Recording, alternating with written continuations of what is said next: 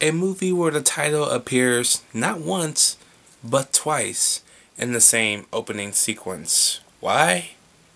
Don't know.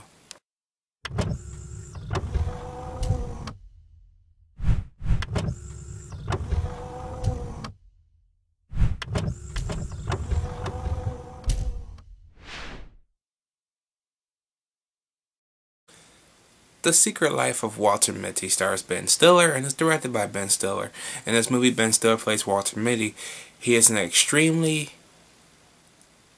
energetic daydreamer. He daydreams big things. I can relate to most of this stuff because I am a big daydreamer too. I would zone out and daydream about this certain things in my life too. And that's what he does in this movie. His life is extremely uninteresting for him. So he just decides to go blah blah blah blah and create his own big imaginary world. Some of it is pretty cool and some of it is kind of yeah. And so one day he works for Life magazine. One day he finds out that Penn has sent him some negatives. Negative 25 is the one that he wants on the cover of the magazine.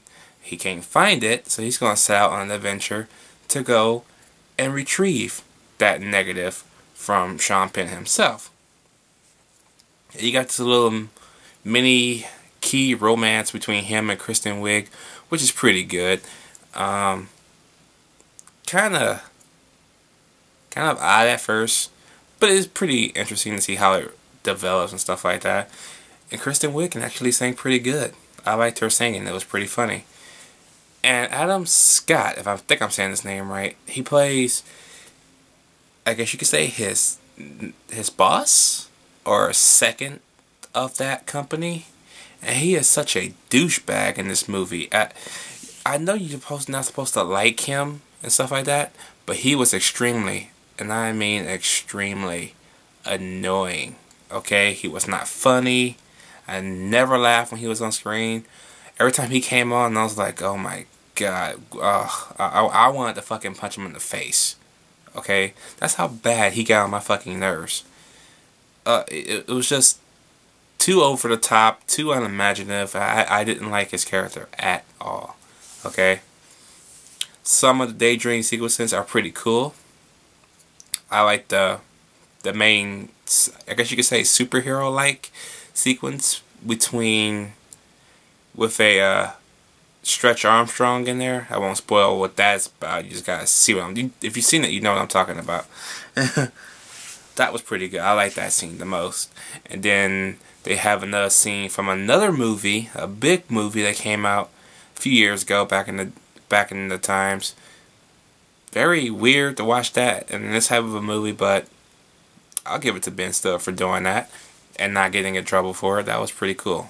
Okay. So, this movie's been in development hell for the course of 19 years.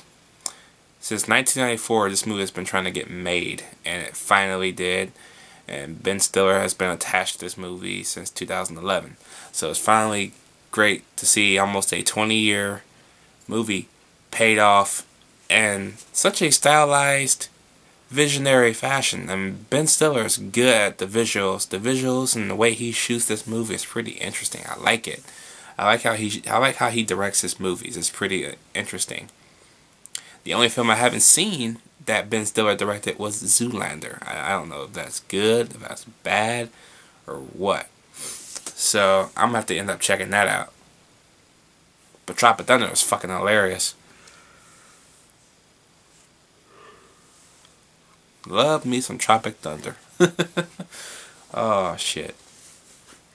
But anyway, and there's one daydream sequel. Well, it's not a daydream. It's actually real.